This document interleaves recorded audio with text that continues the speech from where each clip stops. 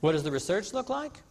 67% of employees saying their preferred communication channel for important information that affects their local work area is face-to-face. 5% prefer written. Close to 95% of companies lead with written communication to their employees.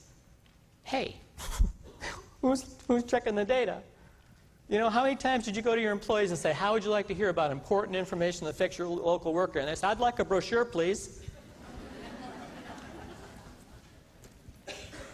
This is a marketing study by, famous marketing study by a guy by the name of Bales, and he looked at 13 different new products. And he looked at the effect of mediated information, TV, radio, and newspaper. And what he found was that for each 1 unit increase in mediated information, TV, radio, or newspaper, you get 0.03 change in the purchase of a new product. Very, very small slope. Then he looked at word of mouth. Word of mouth, 0.38. For every 1 unit change in word of mouth, there's a 0.38 change in purchasing a new product. That's a reasonable slope.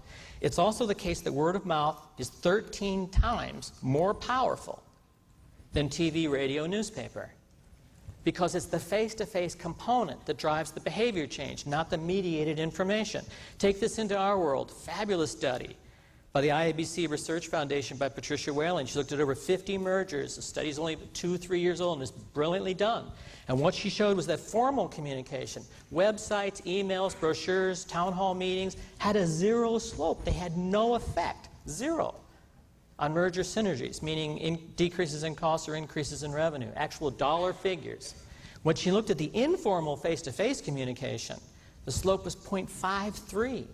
For every 1 unit increase that companies did in their informal face-to-face communication, they got half a unit increase in their mergers and synergies. That's a big